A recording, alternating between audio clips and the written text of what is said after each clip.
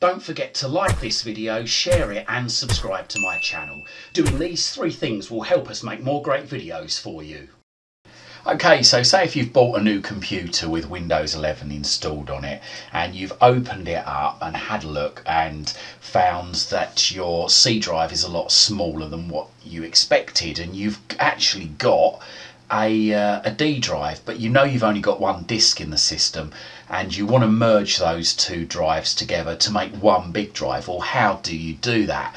Now, you can't do it with Windows software alone, so what you have to do is you have to download a third-party tool, something called Mini Partition Wizard, and it's completely free, so that's fine. So all we need to do is go into Microsoft Edge, and once we're in there, go to the address bar right at the very top of the screen, not the search bar in the middle of the screen, but the address bar right at the very top. Okay, click in there, delete out anything that might be in there, and type partitionwizard.com. That's partitionwizard.com, all in lowercase and no spaces. Then press enter or return on your keyboard. Then if you've typed it correctly, then you should have this screen appear. Go to For Home and then down to Partition Wizard Free. Left click once on that. Once this page loads, scroll down and go down to Download Now. Move your mouse over that, left click once, and then if we're using Edge, up in the top right hand corner it should start to download. Now this bit might take a bit of time, it just depends on the speed of your internet connection. Just be patient with it, and when it's loaded it will tell you. And there we go, mine's downloaded. I can tell that because it's actually got the word Open File below it. Move your mouse over Open File, left click once. Then you'll see this box appear saying, do you want to allow this app to make changes to your device? We'll make sure that it says Mini-Tool Partition Wizard, and make sure that the verified publisher is Mini-Tool Software Limited. If it is, move your mouse over yes, left click once. Select your language from the list here, then click on OK. Now it's asking you, what software do you want to install? So I don't want to install Mini-Tool Shadow Maker, and I don't want to participate in the customer experience improvement program, so I'm just going to remove the ticks from those two boxes, but leave the tick to the left of Mini-Tool Partition Wizard Free. Move your mouse over next, left click next again, and now it's downloading and it will start to install once it's downloaded. Just be patient with this, as I say, once again it could take a little bit of time. There we go, it's now downloaded and it's now installing. And then once it's installed, you get this finish box here, so move your mouse over that, left click once. Now you might get a couple of boxes come up on the screen, just click on OK, and you might get one of these, thanks for installing Mini-Tool Partition Wizard. We can close these down if we do get anything like that, and then we should see on the screen eventually this appear. Now I'm going to get rid of this message box in the bottom right hand corner of the screen. Just click on the cross just there, and then what we want to do is, we've got our C drive here, we've got our D drive there. We want to get rid of the D drive and basically merge everything onto the C drive to give us another sort of a bit of space on the C drive. So left click once on the C drive, then right click on it, then this menu will appear. Go up to Merge, just up there, left or right click on that, and it says on this page you can choose a partition that will be expanded to include an adjacent partition. So I'm going to click on the C drive there, because that's going to be the one that's going to be expanded.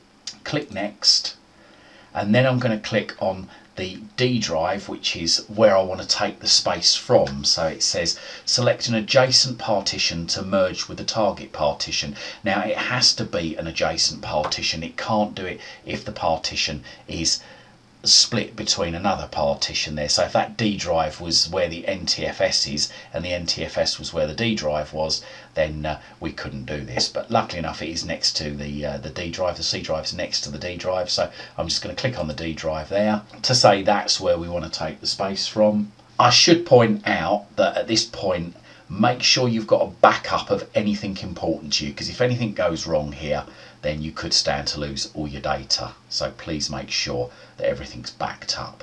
So at the bottom of the screen there, it says that it's going to put any data that's on the D drive, the drive that we're getting rid of, it's going to put it on the C drive, and it's going to put it in a folder called Merged Partition Content. So, okay, the last things I'm going to do is now just click Finish. And there we go. It gives us a summary of what the disk is going to look like once it's completed. And once I'm ready to commit to this, all I do is move my mouse over Apply, just there in the bottom left hand corner, and left click once. So it's come up, Apply Pending Changes. Note, we strongly recommend you close all other applications before you apply the pending changes. Well, I've got nothing else open, so I'm just going to click Yes on that. And there we go. This bit might take a bit of time. Please just be patient with it. Don't be tempted to cancel it, turn your computer off. Just leave it, let it do what it's got to do. I'm going to pause this video and I'm going to come back to it once the partition has been merged. Okay, so it says Operation Merge Partition cannot be completed because drive C is being used now. Please choose one of the following options. Restart your PC and Mini-Tool Partition Wizard will automatically finish the rest of the pending jobs. B, close other programs and click Retry. Or C, cancel the operation. Well, I'm going to say restart now, so let's just move my mouse over restart now, left click once, and I'm going to let the computer restart. I'm going to let it try again. Okay, so it's now doing it outside of Windows, it's merging the partitions. Hopefully this shouldn't take too long. What I'm going to do is I'm going to pause this video and we'll come back to it once it's finished. Okay, so after about an hour the computer's finally restarted, and let's just have a look. So if I go into a yellow folder, any yellow folder, and then go into this PC here, we should see, there you go, now we've just got the one drive. The D drive has disappeared and the space has been merged into the C drive, and all the content, if I double click on the C drive, is in this folder here that was in the D drive under Merged Partition Content. So if I just double click that, there you go. What was on the D drive was a folder called My Photos. Now what I can do is I can right click on that and I can click on the scissors up there, or if you haven't got the scissors, click on Cut, and then I can go into whatever folder. I mean, it makes sense for me to go into the Pictures folder there, and then right click anywhere in a blank area on the pictures and click on that paste icon. If you don't have a paste icon, then click on the word paste just there, and there we go. That's moved it from that folder into a much more accessible folder. So there you go, that guide showed you how to merge two drives or two drive partitions into one to give you more space on your PC or laptop. Hope this guide helps. Thanks for watching. I hope you liked this video, and if you did, hit that like button. If you think your friends, your family or your work colleagues might like it, then don't forget to share this on your social media timelines. And if you haven't done so already, make sure you find out about all my latest videos the second they're released. Hit that subscribe button, then hit the bell, then hit all. You can also find me on Twitter at CWTech, and also find my website at cwtech.co.uk. Liking, sharing and subscribing really helps support this channel. Thank you very much.